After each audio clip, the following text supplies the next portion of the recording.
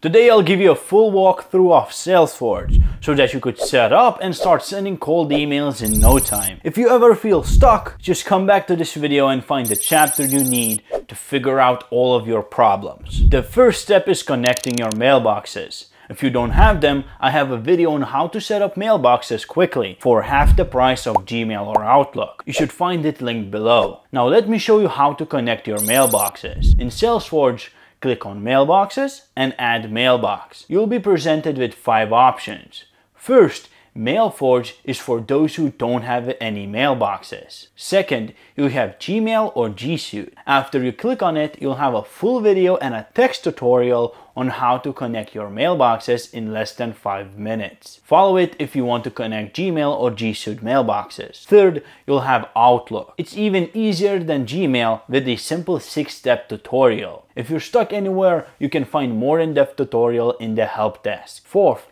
you'll be able to connect any email provider using IMAP and SMTP. Just add your first and last name and the mailbox you want to connect. Add the password, IMAP and SMTP host, and that's it. The last option is for anyone who wants to connect mailboxes in bulk. Instead of doing all of them manually, you can just add all the information into a Google Sheet, download and upload a CSV, and it will all be done for you. Once you have connected your mailboxes, you can change the settings by clicking Go to Settings. Here you can add domain tracking, which is as easy as adding a new DNS record to your domain. You can find a more in-depth tutorial linked here. You can also change the sending limits, although I suggest keeping the recommended ones. And of course, you can edit the signature. Next step is to enable warmup. To enable warmup, simply toggle it on by clicking here. Warmup should be on for as long as you're sending emails. And you need to warm up your mailboxes for at least 14 days before sending any cold email. If you want to change any warmup settings, just click Go to Settings, and there you'll be able to increase or decrease warm-up emails or pause it entirely. You have a full breakdown of warm-up emails sent, replies, and saved from spam. At the bottom,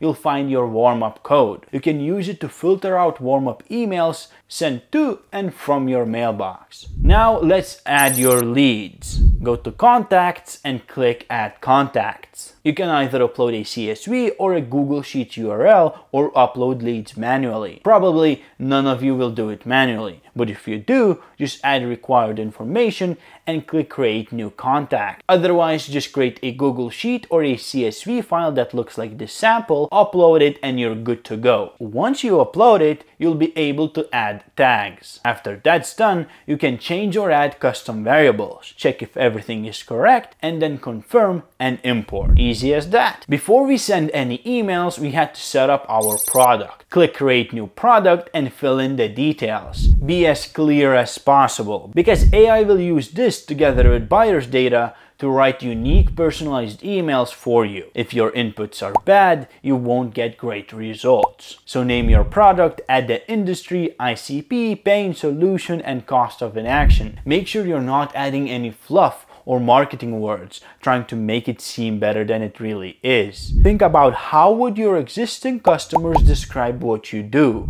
And don't rush. Take some time to brainstorm and do it diligently. If anything, just ping the support chat and people there will be happy to help you out. If you're ever stuck, just open up the help desk or hover over the question mark for an explanation and an example. You can create as many products as you need and use different ones for different sequences. Let me show you how to create those. To create a sequence, go to Sequences and create New Sequence. Name your sequence, select the product and language. Click Create Sequence, and here you'll be able to add contacts. If you want to import new ones, click Import Contacts and follow what I told you previously. Otherwise, just click on Add Contacts and select all the contacts you want to add to the sequence. You can filter it out by tag, status, exclude certain tags, or already contacted leads. Click Add Contacts and you'll have an option to validate your contacts. If you did not validate them before importing, you should not skip this process, as it's crucial if you want to have great deliverability. Click Start Validation Process, wait for it to load, and then you'll see the status of all of your leads. Select Save Leads and click Next. Sequence Builder is where you'll have the most settings and things you can change. Let's start with AI generated emails. Click Generate with AI and you'll be asked to write a fallback template. This template is here just in case AI can't generate the email or your lead doesn't have a LinkedIn or website URL. I'll showcase all the options when writing a templated email later on. So wait for that part if you want to find out more about writing templated emails. Once you finish writing your fallback email, click Save Fallback and then you'll be able to change the AI generated email settings. First, select the information source you want. This is the buyer's info that AI will use to craft personalized offers to your prospects. Select any tonality you like and at the bottom you'll see dynamic languages. This is an amazing feature that will translate your emails to your lead's native language. This greatly increases their reply rate. I'll show you how to add follow-ups in a second, but let's talk about AZ testing and templated emails. If you want to AZ test, simply click on Add AZ Testing. You can test as many variants as you want. You can test different settings for AI generated emails or AI versus templated emails or anything else you could imagine. For example, you could test a fully AI generated email versus a templated email with an AI generated icebreaker at the start versus a fully templated email. Let me share the settings you would want to use if you're writing templated emails. If you want to send templated emails, you can use more than 10 different subject variables simply by clicking on variables and selecting the variable you want. The same goes for custom variables. Once you write your full email copy, you should spintax it for better deliverability. To do that, click on autospintax. It will spintax most of your text. If you'd like, you can save your emails as templates for future use. To do that, just click Save as Template and name it. You can of course insert images, links, source code by clicking these buttons. Adding follow-ups is as easy as clicking Add New Step, selecting days to wait in between each follow-up and writing your follow-up. You should also spintax your follow-ups. And if you want, you can also AZ test follow-ups as well. Once you do that, click Next and you'll see a preview of AI generated emails. You can always regenerate them. If you want to change the tone or other settings, simply click Back.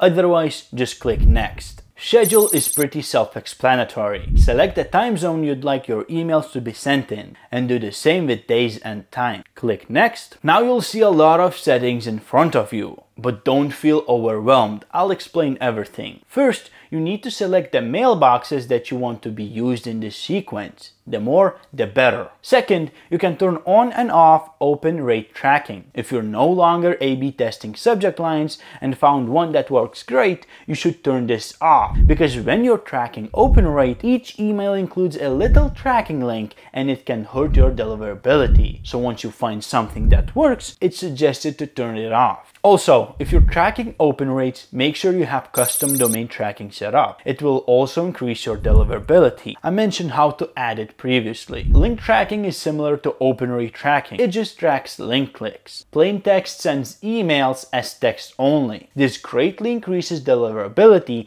but disables any tracking or HTML. Stop multi-threading on reply means that if anyone from the company you're reaching out to replies, you'll stop sending emails to anyone in that country. For example, if you're sending emails to Greg at Salesforge, Frank at Salesforge, and Simon at Salesforge, if let's say Frank replies, your follow-ups to Greg and Simon will be stopped. Native unsubscribe header, opt-out link, and text are all pretty self-explanatory. CC and BCC is something you should enable if you'd like to send a copy of the email to somebody else. CC allows you to send a carbon copy, and BCC allows you to send a blind carbon copy, which means that the recipient won't see other email addresses that the email was sent to. Pause on click simply pauses the sequence for leads that click on your emails, and pause on open does the same but with opens. If you're ready, just click launch sequence. You'll get all of your replies into one place called the Primebox. There you can see all and unread emails. Once you select an email, you can of course reply to it, delete it,